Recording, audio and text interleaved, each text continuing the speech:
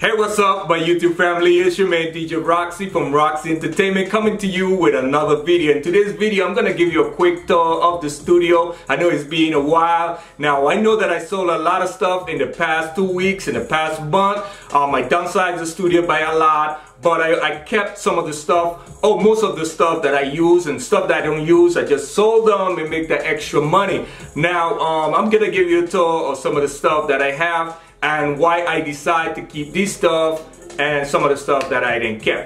So stay tuned, don't go nowhere, and if you haven't subscribed to this channel, it's the perfect time to hit that subscribe button. Here we go. Alright, I'd like to start it off with my analog mixer, which is a TOF ATB32 channel, which is a great sounding mixer. I really recommend this mixer. I know you guys been asking me, where's the mixer gone?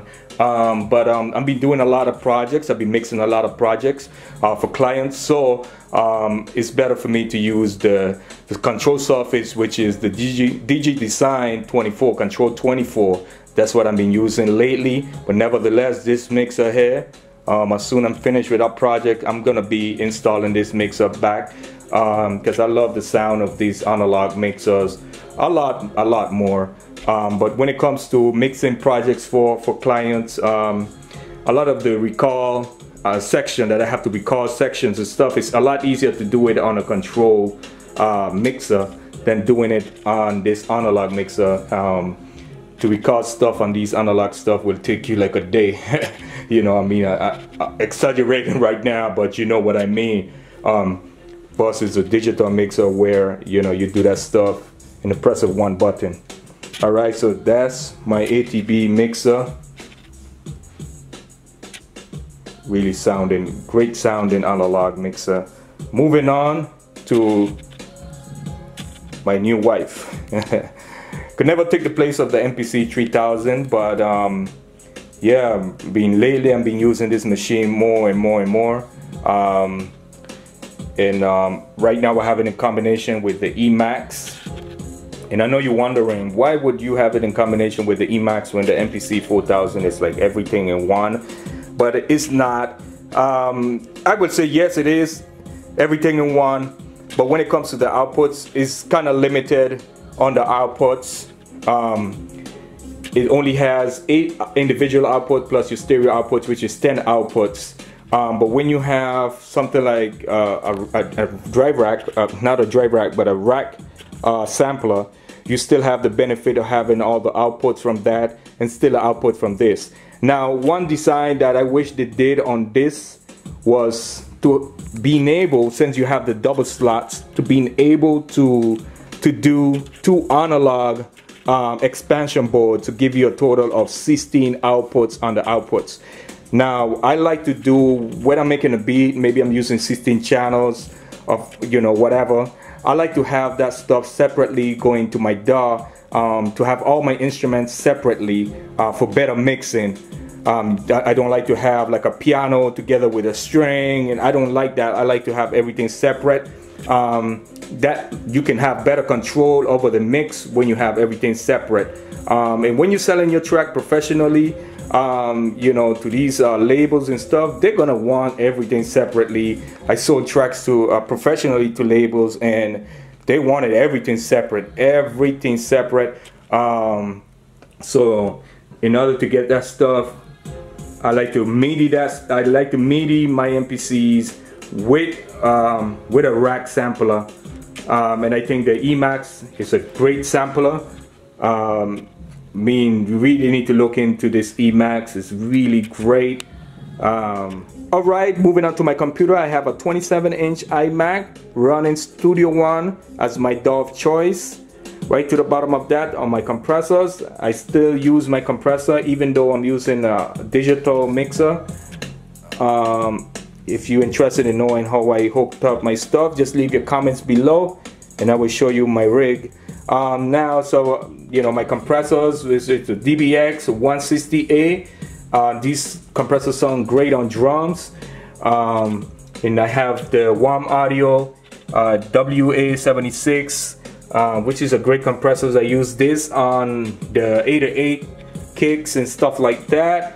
To the bottom of that, I have my 5 series rack which I purchased this brand new and I never put anything in that. Maybe one day I will. If not, just sell this rack. If you're interested, let me know in your comments below.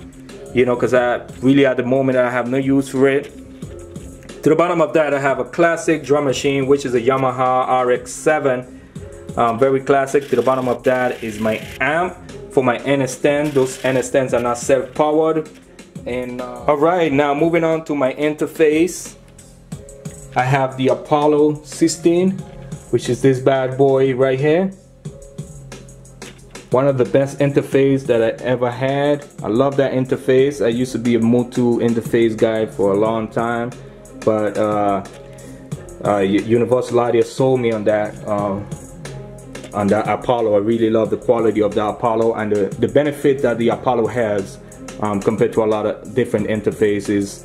I have other, you know, external processors, like, you know, I have the Alesis MIDI-Verb, Fora. I have, you know, the TC Electronics and you know, just little stuff there that I use. I have this compressor right here, which is you know, it's a pretty good compressor, Focusrite compressor. And yeah. Alright, moving on to my control surface. Right here I have the DG Design 24, which is a great control surface. Highly recommend this control surface, and these right now are not going for so much compared to how much they used to cost back in the days. The newer brother, you know, it's up there in the price, but I don't really, it's the same thing. You know, it's not much of a difference, and to be honest with you, I rather this one than even the newer one. Not because I have it, but because of the L shape, and it's easier to see stuff around the mixer compared to the newer one. But everybody has their own choice, and I think this is a great control surface. Alright, right there I have my monitors, which is my Yamaha monitors. I have the NS stands, which I love to mix on those NS stands. If you know, you see my videos, you know how much I love to mix on NS stands. So alright, starting it off with my sampler drum machine. Right here I have the Roland MV8800, which is in fantastic condition. I have this posted on eBay, so if you're interested, let me know in your comments below, and I can send you the eBay link where you can purchase this, or you want to go ahead and purchase directly from me, you're more than welcome. All of my machines are well kept and everything works 100% functional.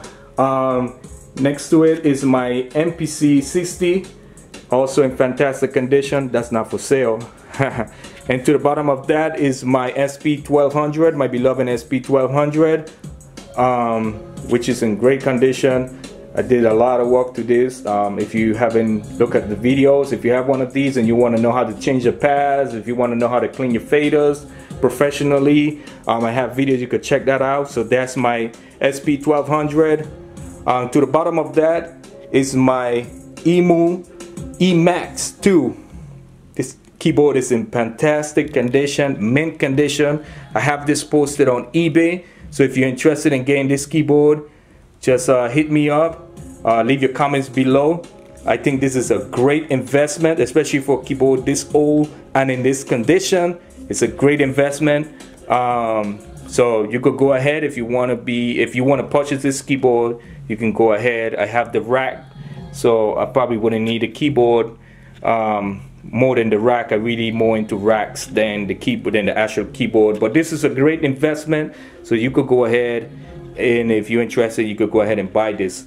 And to the bottom of that, I have, holy moly, my loving, my wife, the MPC 3000.